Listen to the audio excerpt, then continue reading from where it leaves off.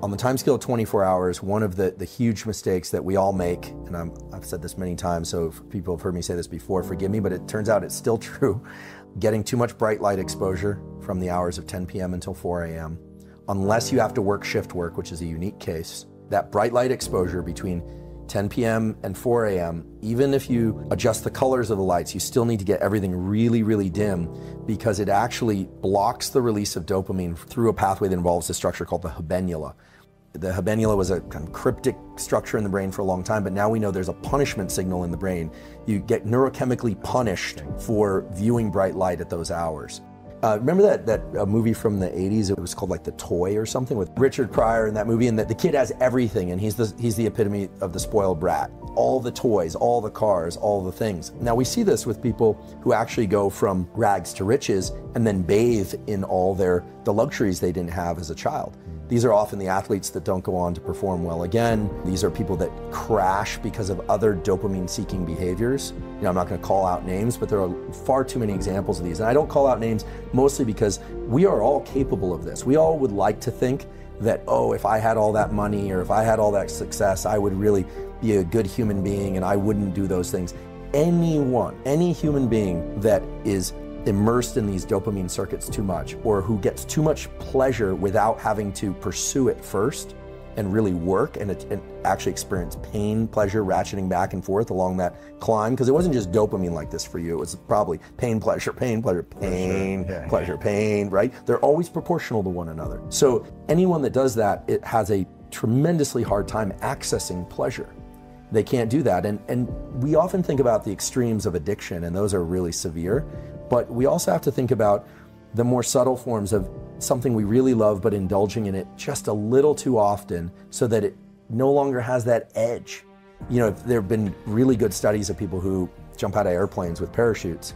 You know, I'm sure it's a lot of fun. It looks like a thrill, but people who do it over and over and over again often die doing other things. They often become drug addicts. There are a lot of examples of this. I mean, you can get addicted to anything. The key is to regulate that behavior. So you ask, what should people do? Well, certainly I'm trying this now, and I have some good examples. Some young people I know and work with are taking breaks from not just social media, but no cell phone whatsoever. I'm actually trying an odd experiment, which is for the first hour of every day, no phone. And so many times throughout the day, but I try and get 25 a day, where I actively refrain from doing something that I impulsively want to do. Could be looking at my phone, but it could even be something trivial. Like I want to walk to the kitchen and get a glass of water. So I'm actively engaging in denial, in action-based denial. So restricting my behavior in some way as a way of keeping these dopamine circuits tuned up. Also not looking at my phone first thing in the morning for an hour, because knowing what we now know about the second phase of sleep and REM sleep being more predominant, the second wave of sleep, and the fact that you're working through a lot of emotional and logistical contingencies, you're reshaping your brain in sleep. That's when neuroplasticity occurs, during sleep. It's triggered in wakefulness, but it actually takes place in sleep, especially that second half of sleep. When you wake up in the morning, you are in a perfect position to what I call receive the download of all the work that your neural circuitry has been doing the night before. But if you immediately go to a sensory experience, especially a rich sensory experience of stuff scrolling by, you're actually missing the information that you processed at night.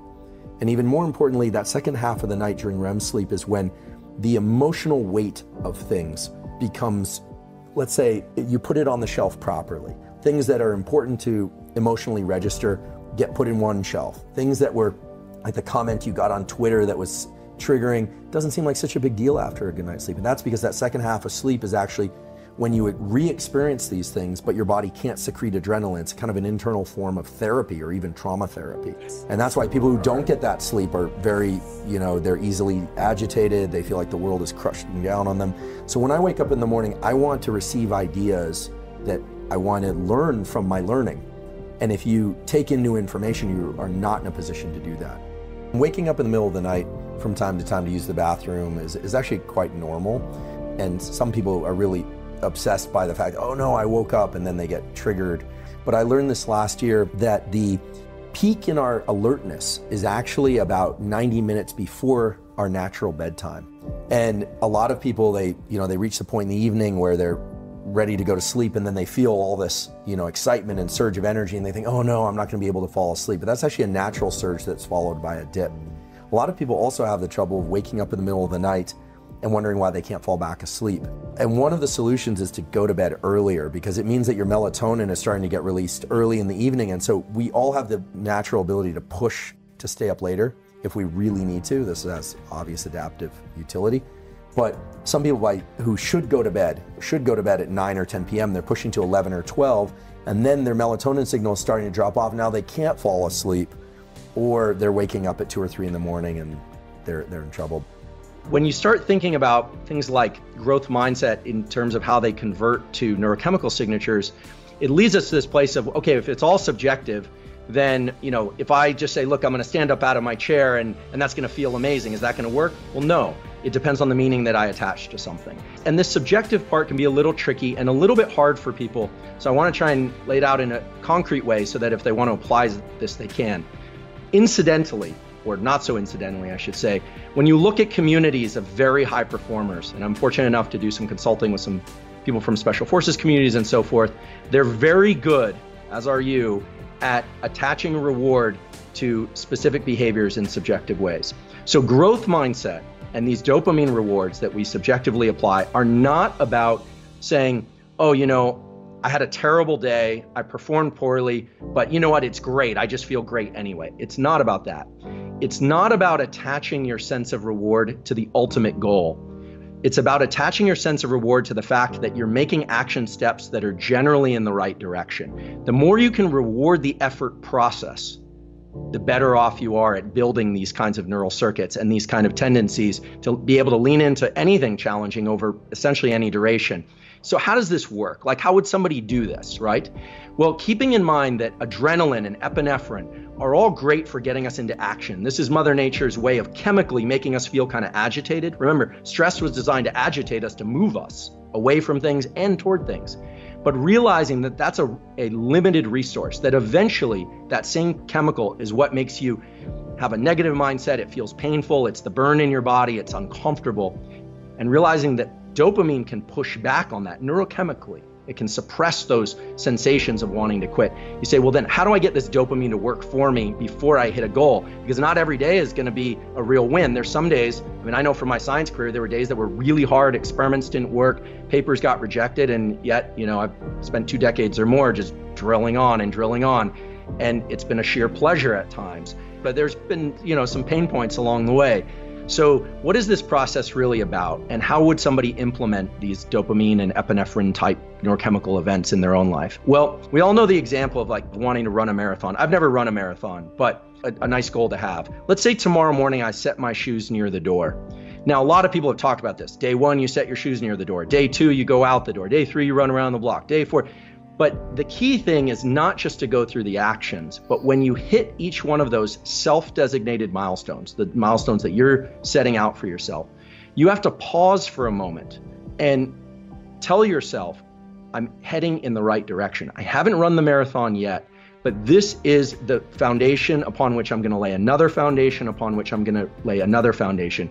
And those little pulses of dopamine allow you to get that action step without the depletion that it would normally bring.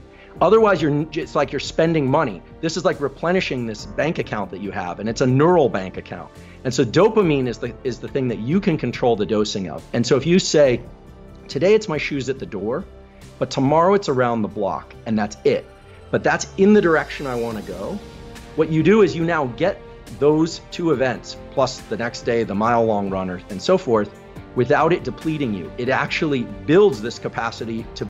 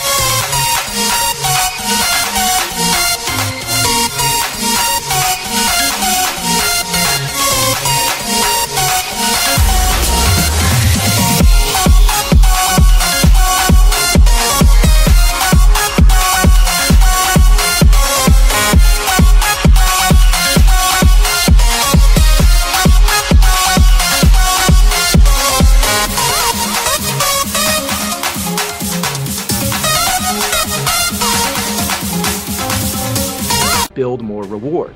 And this is what you've done. This is what people from elite special forces can do. They know how to make small, simple, physical steps in the real world that allow them to build on these reward circuitries, but they don't get delusional about how they're doing. They know, they keep the end in mind, but they get very micro. They move the horizon in very close. And so if you can move the horizon to something you know you can complete and you reward that, you essentially are where you were before. You're just as strong, if not stronger, but you're heading in the direction you need to go. You're not depleting, you're not spending out anything. And it feels a little weird because none of us like to reward things that aren't external, but the ability to control these internal rewards.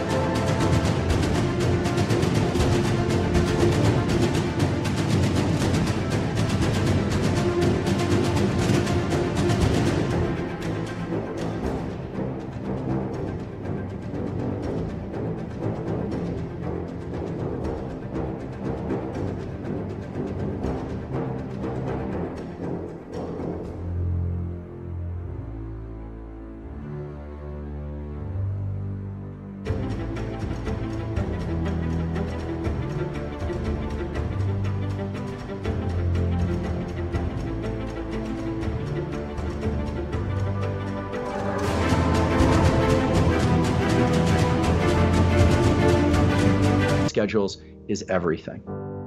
I think one of the most important findings in the last few years in neuroscience is that the molecule dopamine is associated with reward. It's more about motivation and craving. There's a really classic experiment now that people use to demonstrate this. Take two rats, and the rats independently, separate cages, can lever press for food, and they can access food. There's a little bit of dopamine that's released anytime they get some food. So we always thought that food, sex, warmth when you're cold, cool when you're too warm is triggering the release of dopamine. But someone had the good idea to deplete dopamine in one of those animals.